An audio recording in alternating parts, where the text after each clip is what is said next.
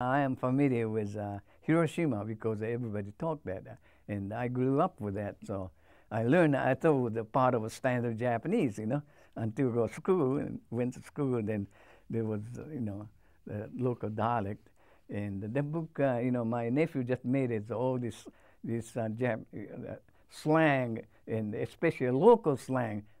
I don't think anybody other than Hiroshima people understand that.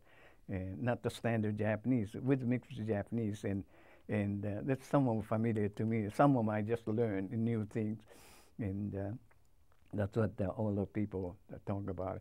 So go different places, then different people talk, but I didn't pay much attention to.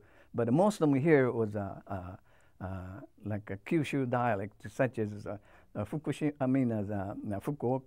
Saga, and some Nagasaki, some Kumamoto.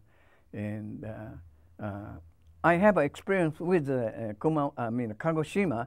Mr. Yamaguchi was at Kagoshima, and they talk. I don't completely understand, so I don't even care to, write it down because they strictly different. Even though same, island, Kyushu, but when they spoke, in standard Japanese, very nice, and I appreciate